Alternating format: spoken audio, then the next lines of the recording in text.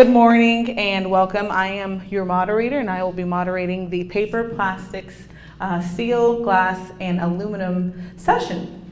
And just to note, this morning all of our panelists have done a phenomenal job of preparing some information for you, and so that we have the opportunity to hear all of that, we will be holding the questions until the end.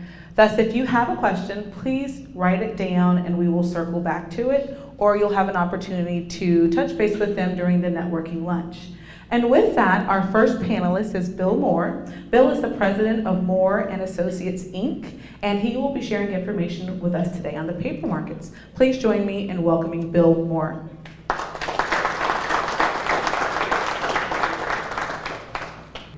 Well, thanks to the Floridians and the sponsors and to SWIX for recruiting some top-notch speakers as they can.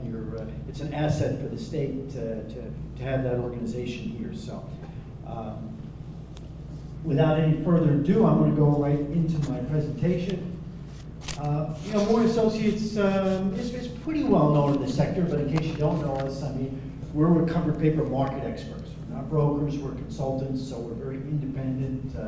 We're based in the U.S., we're based in Atlanta in the Southeast, spend a lot of time in Florida, but we're global in practice. We have clients in Asia, clients in Europe, and we do market research and business analysis, lots of pricing analysis and selling optimization and supply development. So if it happens in paper recycling, we've probably done it. We've been in business 25 years. I've been in the industry for 35 years, and as we talked earlier at my table, I've been a Florida cave diver for 45 years, so that even exceeds my recycling experience. So, the macro issue in the world's paper markets, I'm going to talk globally, but I'm going to bring a lot of things down to the southeastern Florida. The macro issue is, overall, we have very slow growth in the use of paper and paperboard in the world. And if you look at this chart, if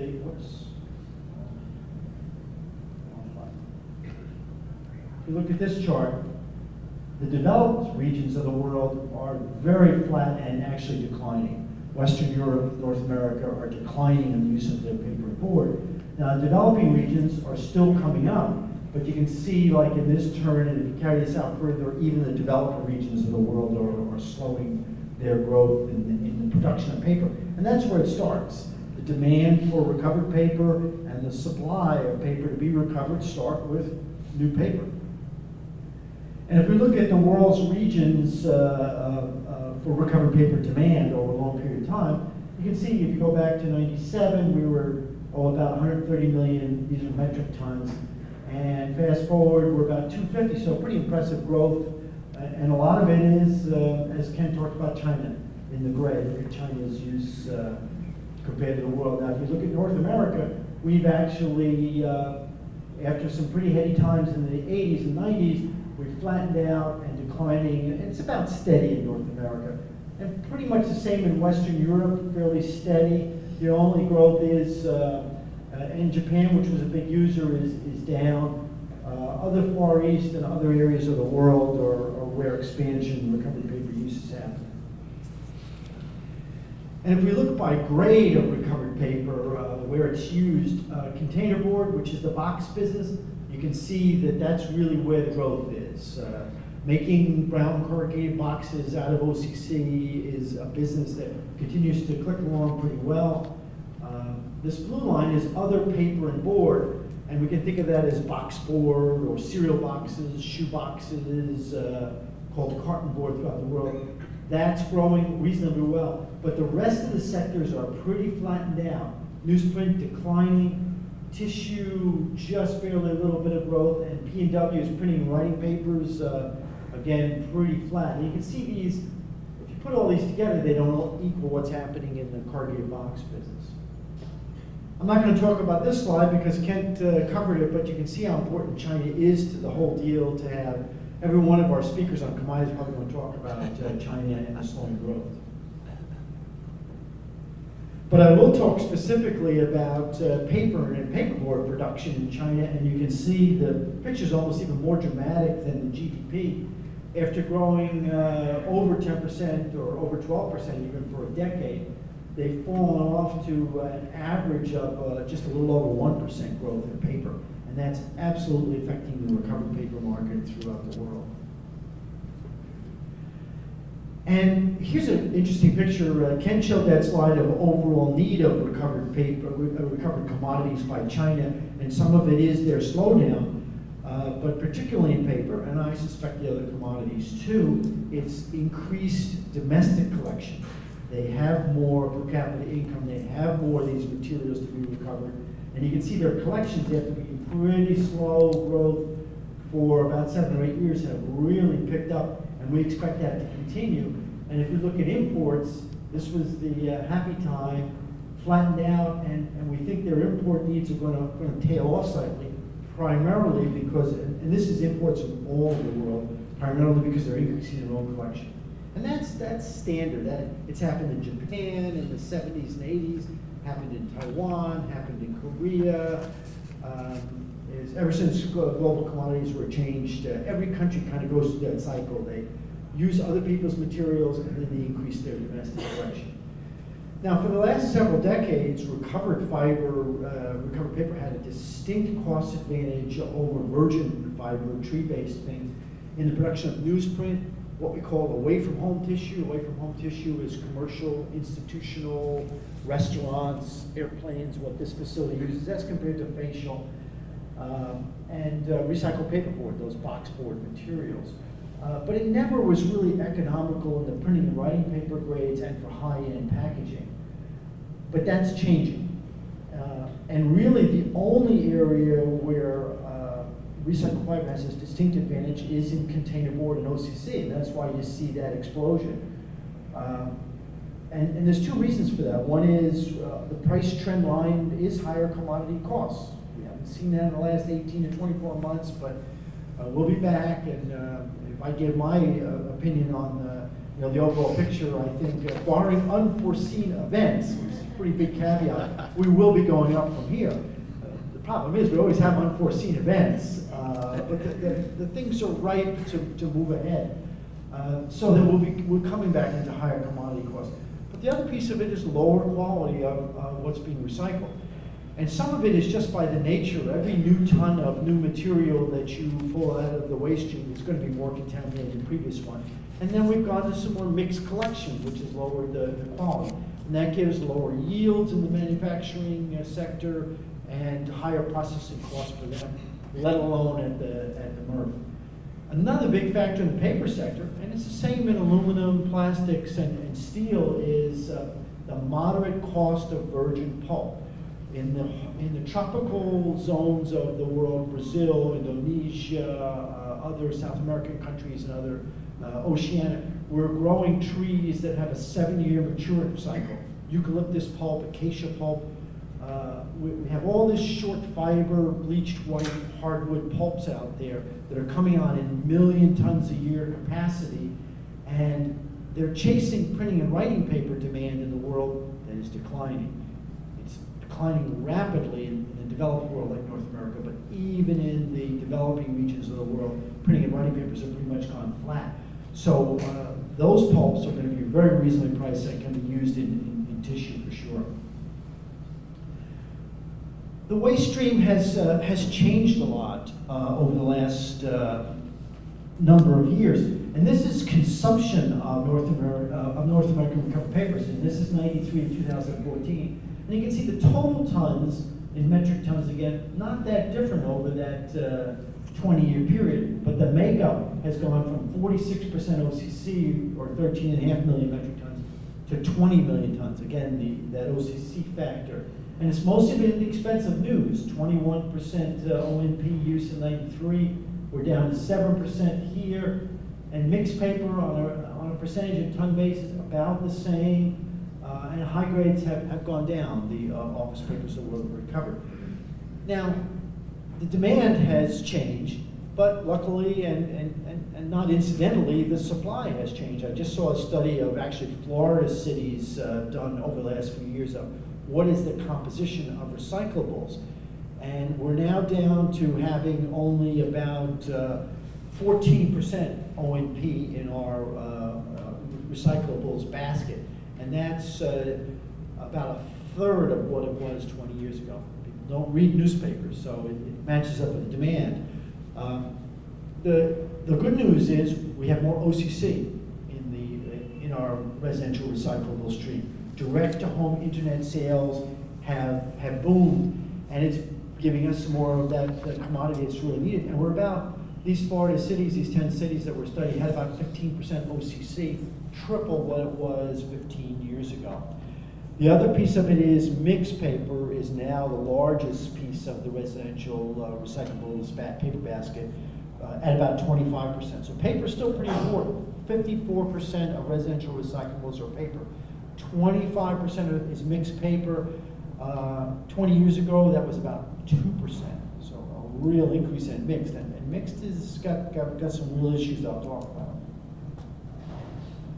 The U.S. mills had a pretty good year in 2015. Their consumption was the most since 2010, up about 1% from 2014. And again, OCC, largest increase, and you can see the share, market share, not dissimilar to what that North American picture was.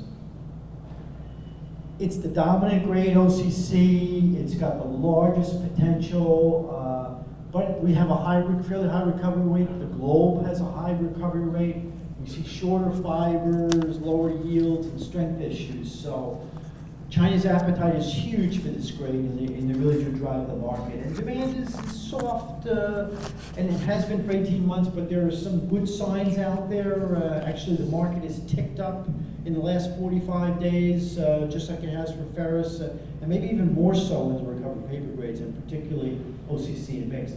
And we have a lot of new capacity actually coming on in North America to consume OCC. And it's primarily the conversion of newsprint and printing and writing paper machines to containerboard. The Dublin, Georgia Southeast Paper Mill, which was a big buyer of ONP from Florida, is now mostly containerboard and brown grades. Only runs one newsprint machine part of the time. And over the next 5 years, as OCC hits the peak of its cycle, we'll probably see some substitution of even virgin hulls. But OCC prices are going to be the strongest recovered paper grade, and it is the most economical of the paper grades based on recycled to make boxes. Corrugated boxes have been around 125 years, and it's still a fine piece of what we call secondary packaging. And here's a price chart, average US prices. And you can see we were really peaked out, and we were on the downhill slide. We had some really bad times in early 15. We had a bump up, but then it came back down again. And if I was to carry this out a little further, it's come up over the last few months in the Southeast. Prices were about 75 to 80 for April, and again, that's large quantities, high density bales, FOB, the MRF or processor for shipment to the mills, which was flat between March and April. But it didn't go down, and it's up from January. Mixed paper has me really concerned because we're making all this mixed paper. As I mentioned, 25% of the residential recyclables basket is now mixed paper, and I really feel it has a lot of potential for oversupply, but I've been wrong on the pricing on this one. I'm still trying to figure out what's going on, and I think some of it's quality related. While OCC softened over the last year, mixed paper kind of held its own. It's actually ticked up quite a bit. Mixed paper added $10 in the Southeast over the last month, and it's now trading at about $55, where OCC is about 75 to 80. It's got real issues with non-paper contaminants, fiber length, mixed fiber. It's the poorest grade out there, and we didn't used to make it on purpose, but now we clearly do, especially in the residential area. And China's been a real big buyer of this grade, but we do have a large mill in Georgia that consumes a lot of mixed paper and buys a lot of it from Florida. It is still mostly an export grade, though. 65 to 70% of the mixed paper produced in the United States goes export. And we have one large domestic user who has a mill in the Southeast US.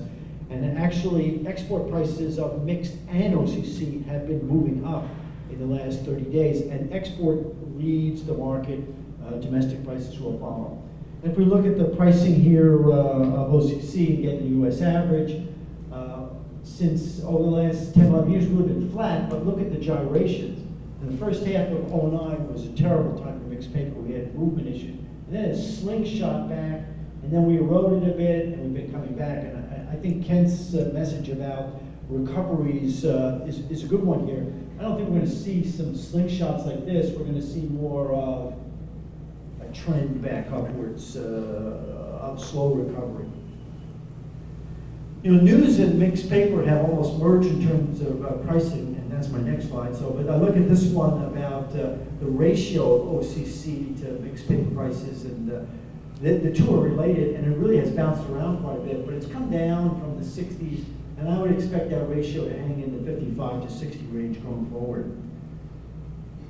You know, the O&P supply situation, there's structural decline in the use of newsprint throughout the world, not just the United States. We have serious overcapacity still in North America, Europe, and even China.